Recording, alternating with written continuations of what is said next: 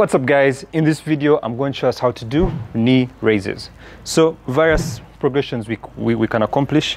They're helping us work our abs, rectus abdominis. So for beginners, you can start on the ground and perform some kind of crunch. So we have, what you want to do is to first pre-activate the abs by getting the shoulder blades off the ground, get your chin to your upper chest or close to it, and then what you want to do is just lift those knees up, tap the ground with your heels, never rest those heels properly on the ground like that, just keep tapping, control down slowly, focus on controlling the weight of your feet as they drop, quick up, control, quick up, control. Now if you find that you can now do 15-20 repetitions of this with ease, you want to begin making it harder. So what you do, you can use a bench like this. I'll use this. Use your bench, get on your bench, get down on your bench just like that, and then what you want to do is again pre-activate, and you see how my feet are just dangling in the air. Crunch up. The fact that your feet can drop lower, though you'll be putting more weight on your upper abs.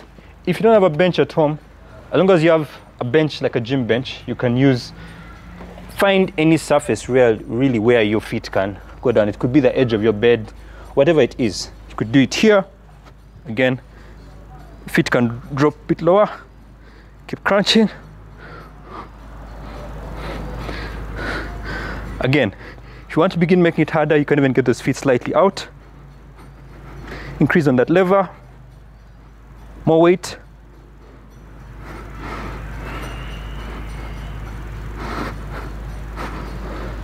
All right. The important thing to make sure is when you get down, especially when you increase the lever by getting your feet outwards, you do not want your back, you don't want this space to begin developing. You don't want this space to begin developing. Your starting position should be fast, and that's why you get your chin to your upper chest, so that there's no space down there, and then in that position is where you begin raising. So knee raises have now transformed into leg raises when you make it harder, which is what you want to do. Keep making it harder for yourself. So now you can perform 15-20 repetitions of the knee raises and the leg raises. You've moved on to leg raises in the flat position. You can now begin elevating yourself. So if you have some kind of bars like this, it could be two study boxes or two study chairs, which you can either rest your forearms on like this, or you can actually get up like this, whichever works for you. This is harder than this. So you can move starting from this. Rest your hands there. Then you want to get into a hollow body position. What does that mean? You get up, and first thing which you do, my shoulders are not shrugged like that.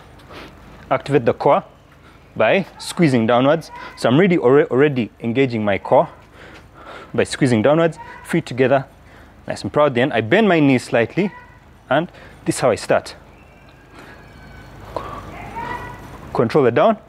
Now, some people just keep swinging like this. That's one mistake. No, you're using momentum. You're cheating. Don't cheat if you want to make progress. Want to build stronger abs. So, hollow body position, squeeze downwards. You should feel tension at your side if you're actually engaging your core well. Serratus and your serratus anterior muscles are part of your core.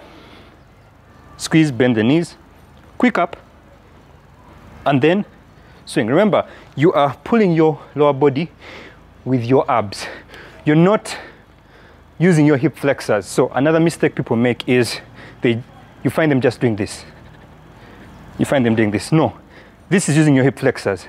You want to get, for the abs to work, you have to get a slight hyper extension at your hip joint, and then forward. Extension, flex. One more time. Hollow body position, squeeze, feet together, bend those knees. Hyperextend a little bit at the bottom. All right, you can now do 15, maybe even 20 repetitions of the knee raises. In this position, you want to begin doing leg raises, making the lever longer to put more tension on your abs. Still same basics, hollow body position, but this time slight bend in the knees, but the feet together.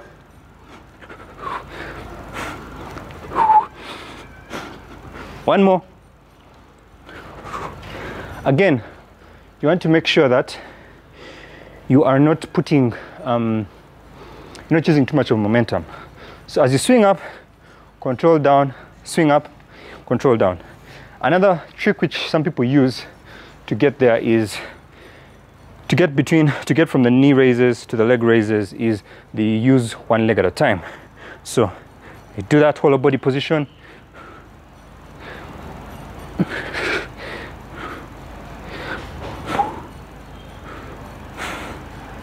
One leg at a time. That can also work. Whatever works for you. You can either jump straight from the knee raises to the leg raises, or you can have that intermediate motion. Now, remember, you can either do that or do it full up still, hollow body position, not shrugged. Hollow body means engage that core and bend the knees. Elbows should remain straight full time. Or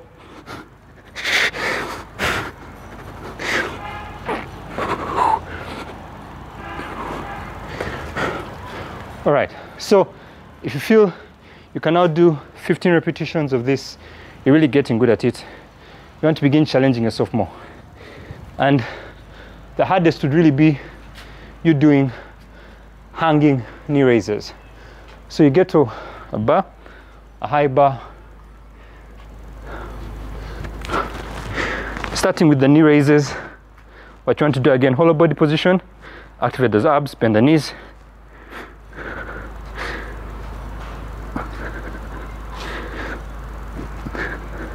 One more. Something which you need to know on the hanging knee raises, you need to make sure that you're controlling the swing. It's easier to swing when you're in the hanging position. So what I normally do is, even if there's a slight swing, I make sure that I first reach the end of the swing before I bring my legs up, so that I'm not using momentum. Let me just show that to you one more time. I get onto the bar, try and control that swing, activate that core, bend the knee slightly, all the way up, hyperextend. Remember, you can also do the leg raises. I'm a bit tired. Yeah, but that's the harder part of the motion. And the swing becomes more apparent when you're doing the leg raises. So you want to make sure you swing those legs up, control down. You may find yourself swinging, stabilize, get a point where the swing is not working in your favor. Then that's when you get your legs up once again. All right, so those were knee raises, leg raises, whatever you want to call them. If you're looking for more workouts like this to get you lean, strong, and healthy, check out the link right below. Till next time, peace. This leg